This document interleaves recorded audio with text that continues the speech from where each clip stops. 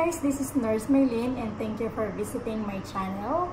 In this video, pag-uusapan natin about stroke. So, in Philippines, ang stroke is the second leading cause of death.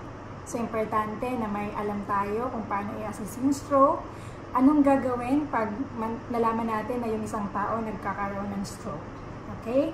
Ang objective ng video ito is para to increase the awareness about stroke, especially those people na wala talagang idea about stroke. I'm making this video in a way na kayang intindihin kahit ng mga bata or kahit ng matanda. Okay, regardless of the age, kayang intindihin ang video ito. Okay, una, bago ko magsimula, please click like pala and please don't forget to subscribe. Thank you, malaking tulong, malaking bagay. Thank you so much. Una, alamin natin ano ba yung function ng brain. So, ang function ng brain is to store information. Siya din ang nagko-control ng thoughts, speech and understanding natin, movement sa arm and legs, and functions ng other organs. So, yun yung function ng ating brain. So, pag masira yung brain, madaming functions ng katawan natin ang hindi nagagana. Kaya yung iba hindi nakakagalaw, yung iba paralyzed. Okay? Now, what happened with stroke? Ano palang nangyayari sa stroke? So, this is the principle. Ang katawan natin, buong parte ng katawan natin, kailangan natin ng oxygen para ma-nourish and makafunction well yung katawan natin. Ngayon, saan nakukuha ang oxygen? Ang oxygen ay galing sa blood. Yung blood nagdadala ng oxygen. So, yung ugat natin, meron tayong ugat sa lahat ng katawan. Sa ilalim ng ugat, merong blood na nagdadala ng oxygen. Okay? Now, what happened with stroke is may nangyari sa ugat na nagsusupply ng oxygen sa brain natin. Okay? Now, meron tayong dalawang uri ng strokes.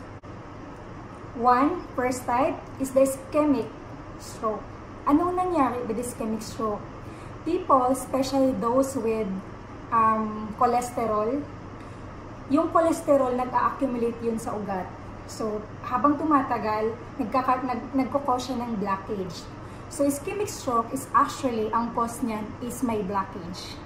So, kung pwedeng lumiliit na yung daanan ng blood na nagsusupply ng oxygen sa brain, o pwedeng hindi na talaga siya nakadaloy kasi may blockage. Okay. Second type is yung hemorrhagic stroke. Second, hemorrhagic stroke. Now, ano nangyari sa hemorrhagic stroke? Sa hemorrhagic stroke, ang nangyari sa ugat na nagsusupply ng blood na nag-carry ng oxygen papuntang brain is nagra-rupture o yung tinatawag nating pumuputok. So, na-imagine nyo yung isang hose na dinadaanan ng tubig. Pag pumuputok, so hindi na siya makadaloy doon sa next, sa paparuruunan niya. Or pwede ding may dumaloy pero hindi enough yung supply na kakailanganin dapat sa brain natin. Ano ba yung cause niyan? Usually, people with hypertension, mataas ang pressure ng daloy ng dugo. So, na-imagine na yung isang hose ulit, balik tayo sa hose. Pag malakas masyado yung pressure, pwedeng pumutok. Okay? So, yun yung cause ng hemorrhagic stroke. Now, ano yung mga simptomas ng taong nagkakaroon ng stroke? So, for those people experiencing stroke, ang nangyayari, merong sudden numbness, merong weakness of the face. Usually, isang side lang yan. Depende sa kung saang parte ng brain ang natatamaan. Merong weakness sa arms or sa legs. So, yung iba niyan, may confusion kasi natatamaan yung understanding, yung speech, yung iba hindi marunong magsalita o bulol, o yung iba pag maibibigay kang sentence, hindi niya kayang ulitin. Yung iba naman, pwede ding nagbi-blurry yung vision sa isang mata or yung pwedeng dalawang mata.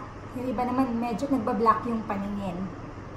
Yung iba din nakaka-experience sila na parang hindi sila nakakalakad, may parang tagilid, or yung coordination ng lakad niya hindi na maayos. So yun yung isa. Itong pinaka-common na signs and symptoms ng stroke, severe headache with no known cause. So, wala ka namang bagong kinain, wala kang ginawa, pero nagkakaroon ka ng severe headache, which is, this is very common sa mga naka-experience ng stroke na akala nila wala lang. Pero this is a sign of stroke na. Ngayon, ano bang gagawin natin pag ikaw yung tao na naka-experience na ganyan, or you notice that na somebody experience na nakaganon, ng ganon, or may nag-report sa'yo na meron siyang ganyan, anong gagawin? Okay? Unang gagawin, ask mo yung pasyente o yung tao na yan to smile. Okay? Now, sa pag-smile, ito yung smile. This is normal smile. Pag-smile, patas, balance. What happened with people with stroke, ang nangyari, pag nag-smile siya, nagdudrop yung isang side. So, ano nangyari? Ganun. Or, the other side, ganun. So, nagdudrop yung isang side ng face niya. Second na gagawin, ask that patient to raise both arms. Ipaganon mo. People experiencing stroke, hindi kayang sabay na itaas yung. It's either nagdudrop yung isa o yung sa kabilang side. Okay? Hindi niya kayang i-raise yung dalawa.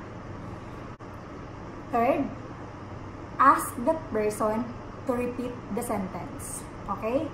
Pasalitain mo siya. Halimbawa, bibigyan ko siya ng pangalan. Ako si Nurse Marlene, nagtatrabaho sa. So, i-repeat niya yan. Kaya ba niyang i-repeat? Hindi ba siya nabubulol? Kaya ba niyang tapusin yung sentence? Now, kung isa sa mga yan positive, ang fourth and final mong gagawin, which is very important,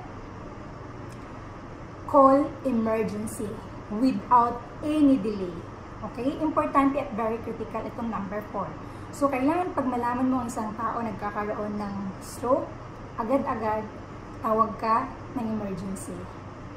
Now, I want you to familiarize your surrounding. Ngayon pa lang, kailangan alam mo yung nakapaligid ng hospital.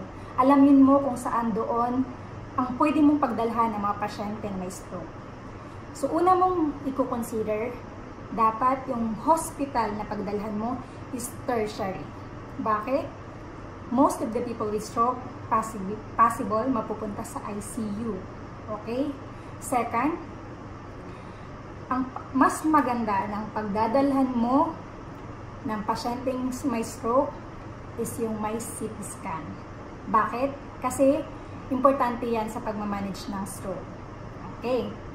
Now, oh, by the way, meron pa pala, third na kailangan kung possible, gumamit ka ng ambulance. Bakit?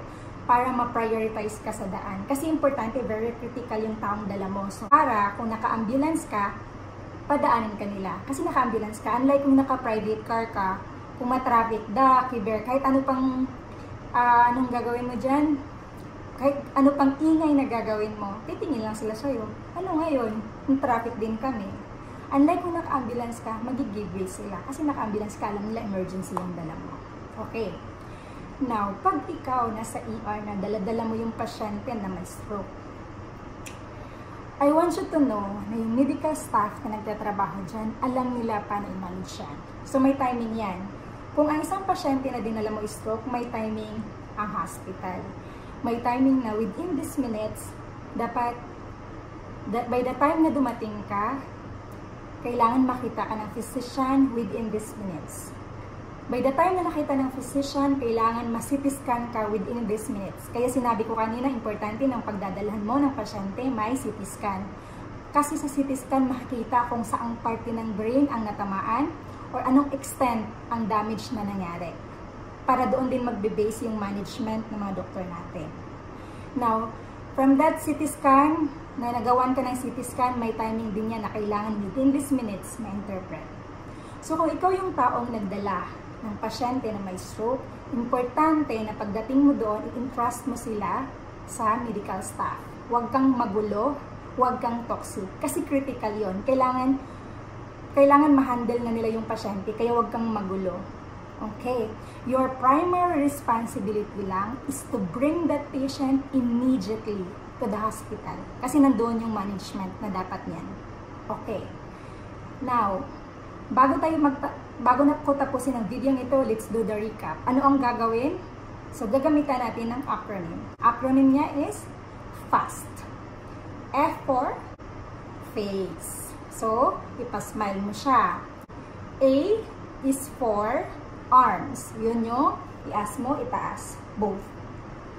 S is for speaking. Yun yung pasalitain mo ang pasyente or iparipit mo sa kanya yung sentences mo. Okay? And fourth is time. Time is very critical. Kailangan mong magtawag ng emergency. Okay? So, that's all about stroke. I hope may natutunan kayo. Bago kayong mag-out, please subscribe. Don't forget to subscribe. Pwede din kayong mag-comment below yung mga kung meron kayong isa-suggest na topics para sa next natin na discussion. Once again, this is Nurse Maylin. Thank you for watching.